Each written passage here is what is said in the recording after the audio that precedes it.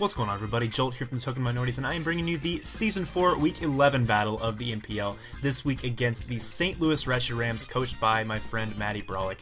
Now, if you happen to tune into last week's video, you would realize that the Toronto Raptors have already clinched the overall #1 seed in the entire league, and therefore in our conference, so we already have a first-round bye in the playoffs, which will be starting up here following this week, but Matty also has clinched a playoff spot, and he did so by winning his division.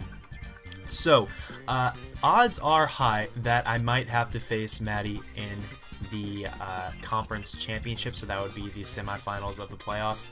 And with that in mind, I do not want to bring a team for him this week that I could feasibly bring against him in the playoffs. So with that in mind, this week is going to be a little bit different in terms of preparation, and by that I mean I'm going to be able to bring some pretty fun sets along, which I'll describe here in a little bit. But just go ahead and looking at his team briefly, he has Infernape, Tyranitar, Azelf, Amoonguss, Salamence, Bronzong, Stoutland, Lantern, Fortress, Crawdon, and Mega Gyarados. So he has what many people have considered to be a pretty, I guess mediocre draft is the best way to put it. It's not a bad draft by any means, but it doesn't really have a bunch of standout threats like a lot of the other drafts do across the league. But he does have things like Infernape, Tyranitar, Salamence, and Mega Gyarados, Crawdon, all of which are very powerful hitters. He has Stoutland, which can of course hit very hard in the sand, or of course boosted by Sand Rush. It makes it a very big threat. Then he just has a bunch of other kind of niche walls. He's used Azelf very well this season as well. So he has some pretty good threats. I don't really want to go into too much detail as far as my threats against his team, just because I want to maintain as much secrecy as possible as to my my initial thoughts about my team when looking at his.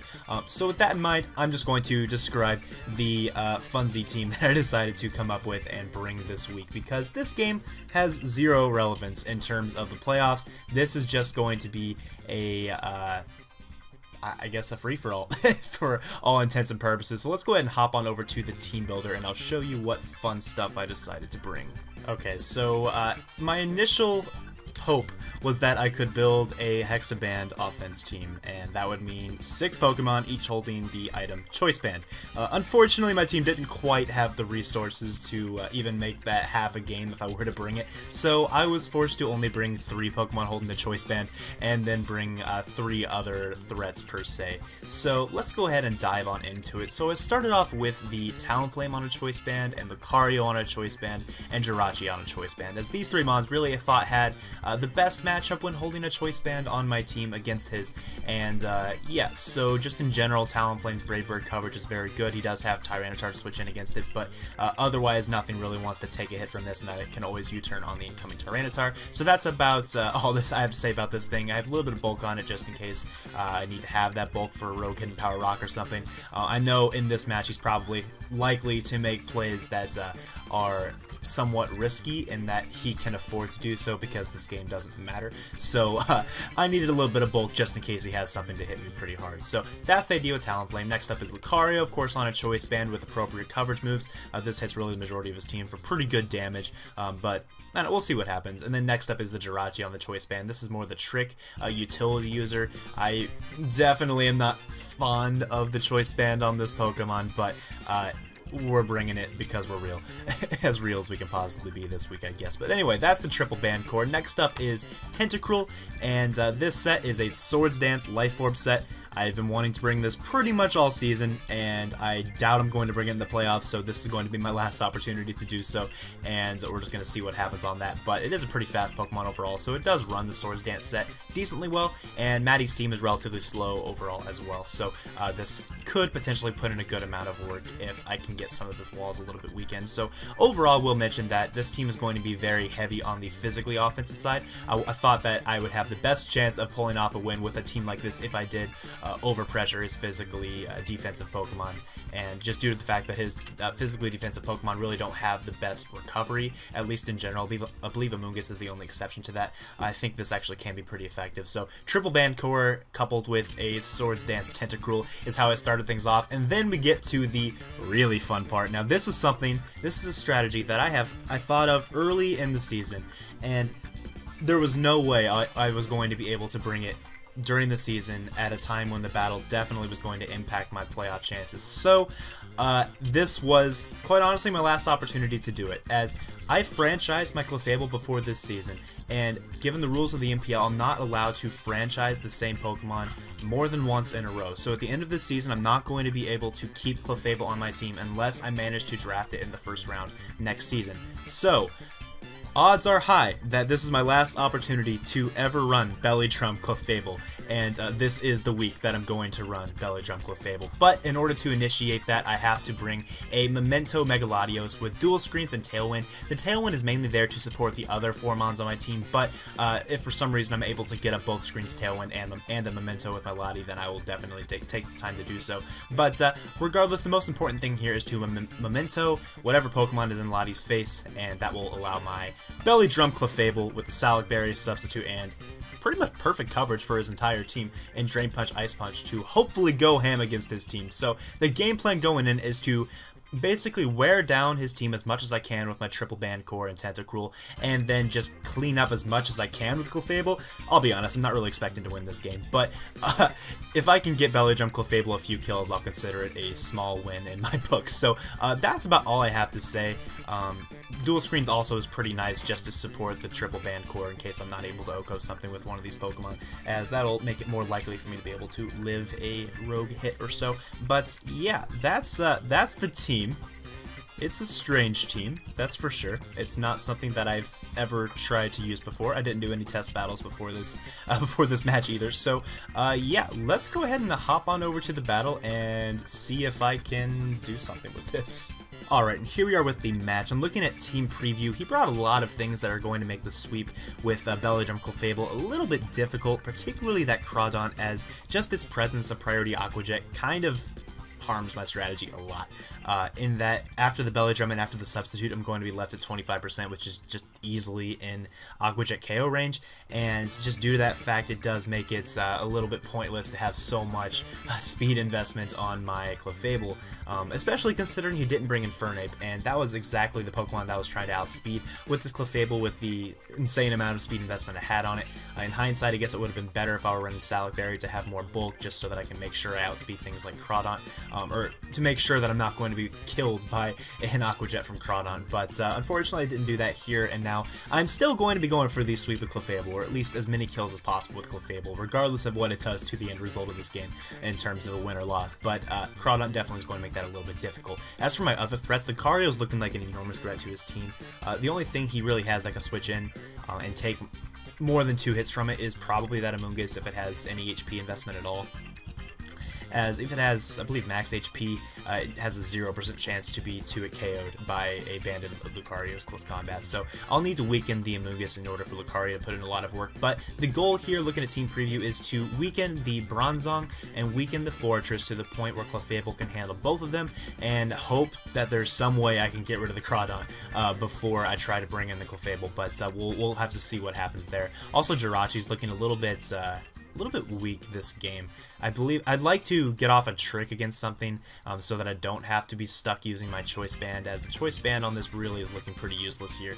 But if I can maybe donate that Choice Band to Bronzong or Fortress, that would be pretty good, or even to Amoonguss if he wants to switch that in against it. Something like that would be really nice. But let's go ahead and hop on into the match, and we'll see what happened.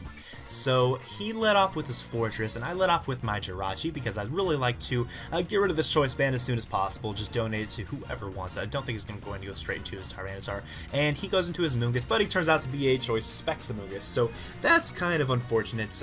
That does not really benefit me at all to lose my Choice Band and obtain Choice Specs. That's actually much worse. So I just go straight into my Tentacruel to take any hit. I don't really expect him to have Spore, but unfortunately he does have Spore, and now my Amoonguss is, or my Tentacruel rather, is going to be asleep for a while, which is a little bit unfortunate. But here I just pull the double into my Lucario, as it seems very safe, especially when he's unable to go for Spore again, and I'm just going to dish off a free close combat, and it does 47% to the Amoonguss, confirming that it's probably about a max HP Amoonguss, and he makes a really nice play predicting me to switch into my Talonflame to take a Hidden Power Fire, and he actually has Hidden Power Rocks, so that blew me back. Luckily I did manage to survive with 1%.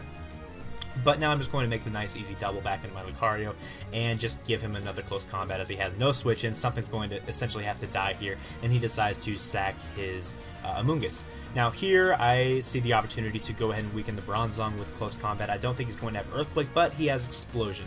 And the funny thing about this team, I'm going to go ahead and pause, Matty also decided to bring 3 Choice Band users, which I find absolutely hilarious. He has Choice Banded Bronzong, Choice Banded Azelf, and Choice Banded Fortress. Now the funny thing about those Pokemon is that each of them only have 2 moves, Sleep Talk and Explosion.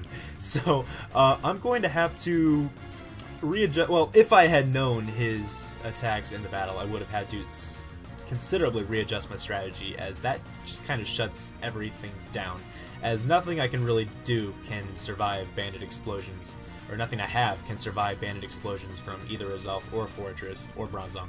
So that's just a little bit unfortunate, to say the least. I do lose my Lucario there to the Explosion. However, I probably should have switched into my Jirachi there, as I really was playing with that idea, and that would have allowed me to keep my Lucario around to do a bunch of work to the rest of his team, especially considering he has no switches left. I really should have kept my Lucario, but whatever. Anyways, I just go for the Brave Bird on Talonflame, as I really didn't see any reason to try to predict the Tyranitar coming in, and the damage on it's going to be nice anyways. Now here I'm going to pause. I was kind of in a tough situation, especially, like, as soon as I lost my Lucario, I was in a really tough situation, but that was just kind of a poor play on my part, to be honest. But regardless, all I really have left in terms of win conditions, especially with my Sleeping Tentacool, is this Clefable. So I have to find an opportunity to go for that Clefable sweep at some point, and the only thing that really stands remaining on his team that I can set up against is this Tyranitar. So this was really my only opportunity, or I thought it was going to be my only true opportunity to go for the Clefable sweep, and in doing so I had the opportunity to either go for a Memento or a Reflect on this turn. Now the issue here is that I don't know this Tyranitar's item, and judging based upon the damage from that Brave Bird, it appears to have very little HP investment, so that tells me that odds are not all that low that he could be a Choice Scarf Tyranitar. And as a Choice Scarf Tyranitar, he would be able to do upwards of 90% to my Mega Latios with an Adamant Crunch. And in that case, in the moment of the game, I was a little distracted. I won't lie on that. I was a little distracted throughout the game with the things going on around me. But in the moment, I thought my best play was to just go straight for the Memento, as Memento would guarantee that my Clefable would be able to go for the Belly Drum against this Tyranitar. However, the issue here is that I should have gone for the Reflect, as I have Reflect, and if I'm guaranteed to survive the crunch from this Tyranitar, Reflect's going to stick around just as long, or longer, much longer than the Memento will, because he's obviously going to switch out his Tyranitar against the Clefable. So if I had gone for the Reflect here, it would have been around for 5 turns, and that would be hopefully enough time for Clef to get off the Belly Drum against the Tyranitar, and then proceed to do a lot of work against his team. That would have been the smart play for me to do. However, I make a rather unfortunate misplay, I guess, in going for the Memento here instead, which, I mean, I don't think it really makes that much of a difference in hindsight, because he does have 2 Explosion users, which I believe easily would have been able to take out my Clefable, at least after 2 Explosions, that would have been able to lose my Clefable to these Pokemon. But regardless, I do decide to just go for the Memento on this turn, and just go for the Clefable sweep, quote unquote. I definitely don't see any sweeping potential based upon what he has left on his team, but I thought I'd try to go for at least 1 or 2 kills here and see what I can do. And he just goes straight into his Fortress, which kind of sucks, because I don't have my boost yet and I don't have Fire Punch, so all I really have for this is Drain Punch.